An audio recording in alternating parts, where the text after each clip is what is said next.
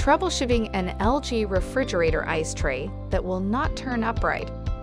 When ice is being produced in your LG refrigerator's indoor ice maker, the ice tray will tilt, twist, and spin as part of normal operation.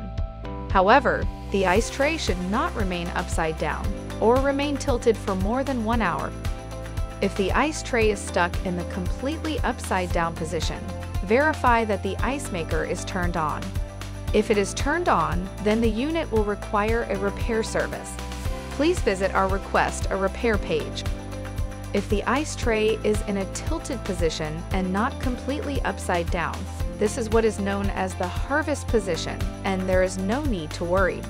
But if the tray is stuck in the tilted position for more than 1 hour, repair service may be needed. First, let's try a simple reset and see if that resolves the issue. With the ice maker turned on, make sure there is no ice formed on the tray or the arm, as this can interfere with the function of the ice maker. If there is, use a warm, wet cloth to melt the ice away. Now locate the test or reset button. The location of this can vary by ice maker type.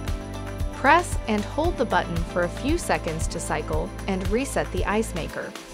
If the ice tray does not turn upright after resetting, the unit will require repair service. For further assistance, you can easily find our contact information on the LG.com website. Go to the support menu to ask us more questions.